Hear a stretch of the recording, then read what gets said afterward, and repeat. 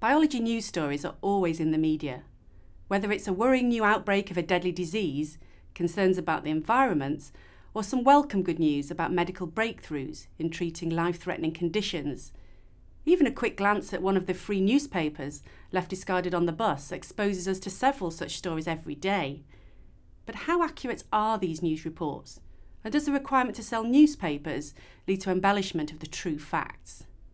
Well, in our unit, An Introduction to Current Topics in Biology, we aim to present and clarify a few different newsworthy life science subjects that you may have come across and some you may not.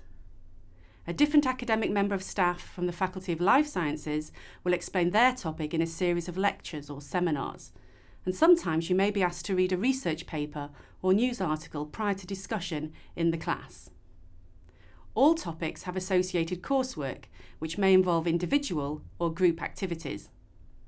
Previous topics have included DNA forensics, stem cell and brain research, global infectious disease outbreaks, and conservation biology.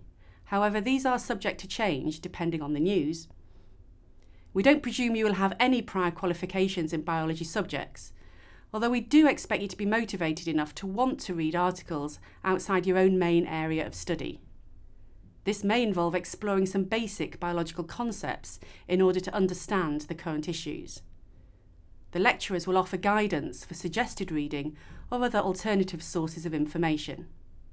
And by the end of the unit, it is hoped that you will understand the bioscience behind some of the stories that are often sensationalised in the media. So in the future, when news stories arise, you will be equipped with the facts necessary to develop an informed opinion about developing current biology topics. So if this sounds like something you would like to do, we look forward to seeing you on the unit.